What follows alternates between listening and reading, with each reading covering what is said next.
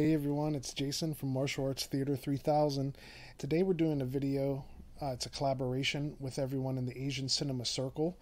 And in case you guys didn't know the members of the Asian Cinema Circle, we have Amflit Reviews, Fanatical Dragon, Hong Kong Cinema Appreciation Society, Hong Kong Blurays, Film Fan Dojo, A Touch of Film, Cool Moviegram, Flip Otaku, Invincible Asia, Them's Fighting Words, and Martial Arts Film Freak. And definitely go check out all their channels. They're great channels across the board, and you get to see their take on this video as well. This video being my top 5 Hong Kong fight scenes of all time. Coming in at number 5, we have the amazing Wheels on Meals. What can you say about this fight scene? It really ushered in this Jackie's 80s period. Definitely one of his peaks here, where he was just in top form. The movie's so good. Benny the Jet, Benny the Jet was a real kickboxer with like a 50-0 record or some amazing record, and Jackie loved going against him because he had the speed that he felt some other stuntmen and fighters didn't have. So he loved work with him on that level, but I did hear that he had some issues with Benny actually making contact at points, and you can see that it seems like they're making contact at some points here, but the choreography is just so high paced. The editing is just it's realistic in that you can see each move clearly. A lot of the newer martial arts movies, they have this editing style, like that Jason Bourne style, where before a sequence is even completed, it chops to the next one. And this now this isn't as like pulled back as some of the Shaw Brothers, like the Venoms, the Peking opera style, where it's like a 2-minute shot sometimes of just them performing without barely any edits at all before the next cut. This just displays the martial arts so well.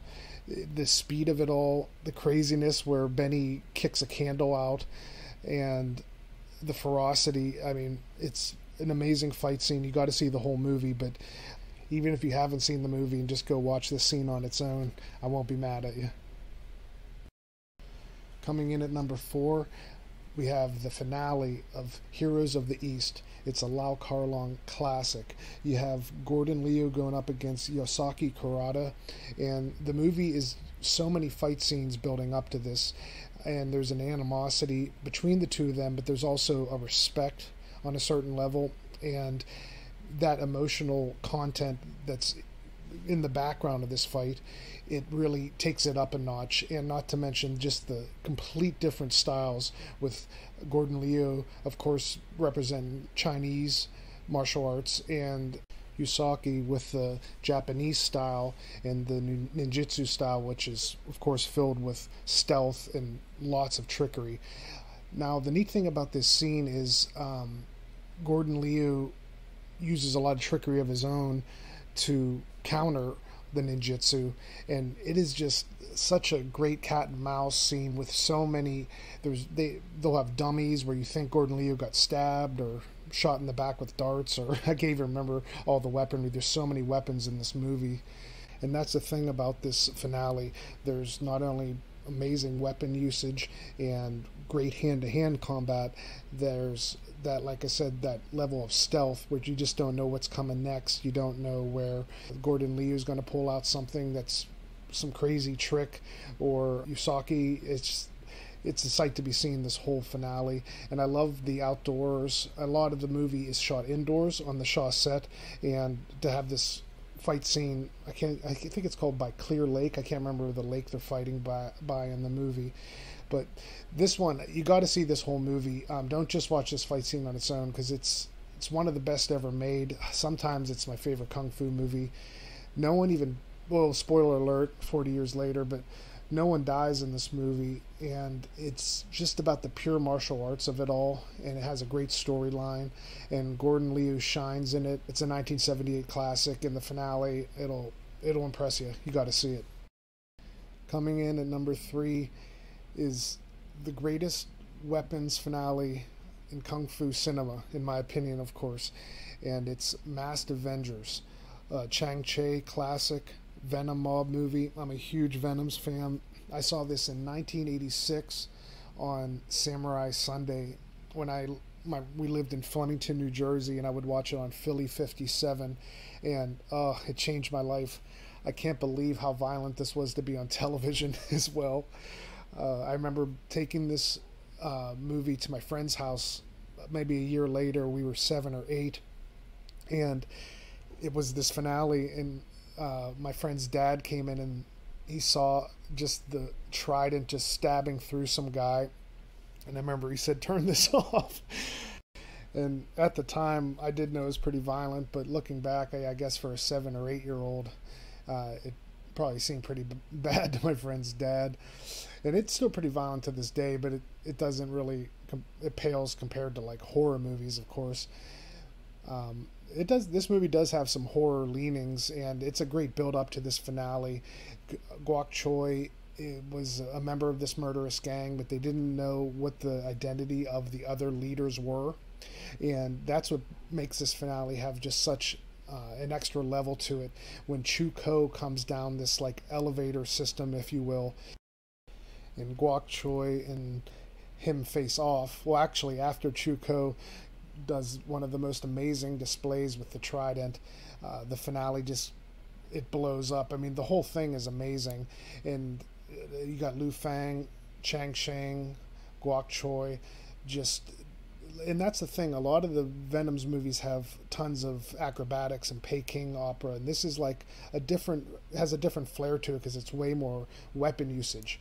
You get in the trident. I mean, I don't know, you rarely see that in kung fu movies. This movie like represents the trident, and when I was young, I'd still love to have it. I'd love to have the leader style trident, which, like, I guess all the underlings in the masked gang, they have the silver tridents, but the leaders have these red spiral trident on the staff, and then the top of it's golden, and it's pretty cool. It's actually if you see my Martial Arts Theater 3000 logo, that's like the main display there, because I wanted that in because I love this movie so much.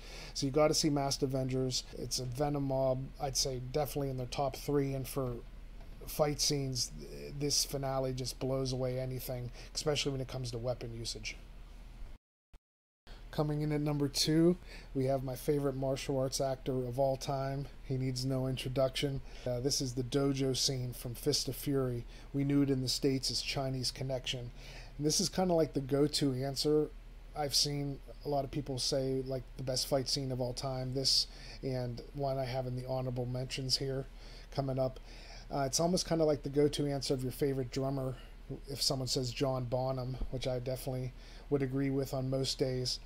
And there's a reason people say these things. This movie and this fight scene in particular, it was so groundbreaking, and I believe it's the first like well-known scene that has nunchaku on screen.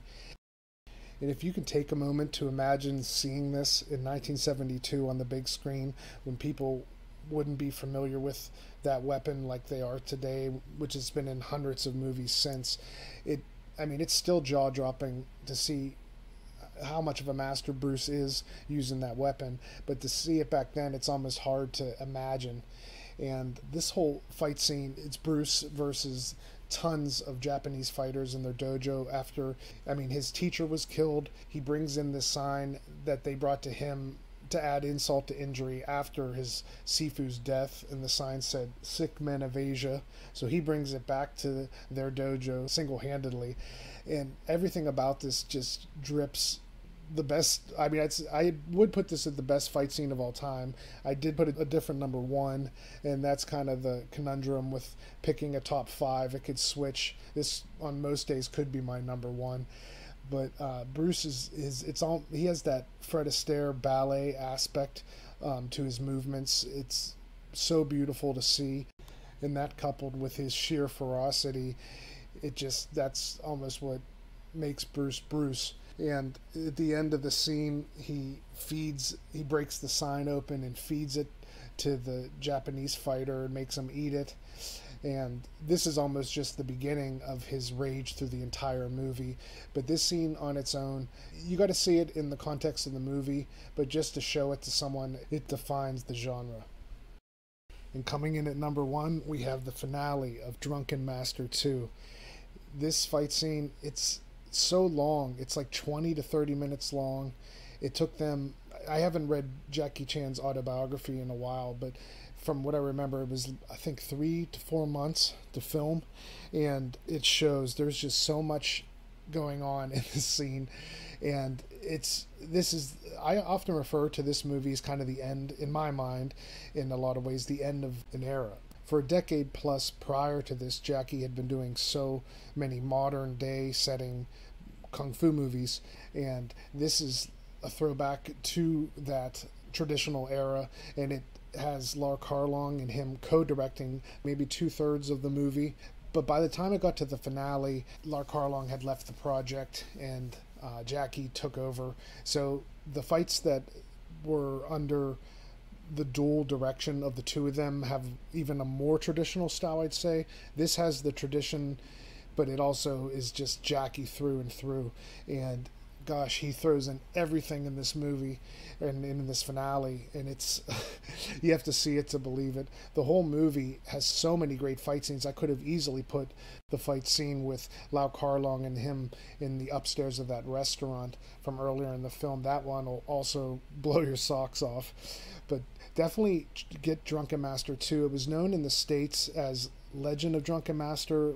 It's kind of complex to go into what the differences are. I have a video, if you check it out on my channel, that breaks down the differences between the two movies. But seek out Drunken Master 2 because it has the original soundtrack, the original sound effects of the fight itself. Everything was kind of altered in that one, and this one is the superior original version. And the main villain at the end here, Ken Lo, was Jackie Chan's real-life bodyguard and a member of his stunt team, and he's a great villain. And gosh, his kicking is crazy, his flexibility.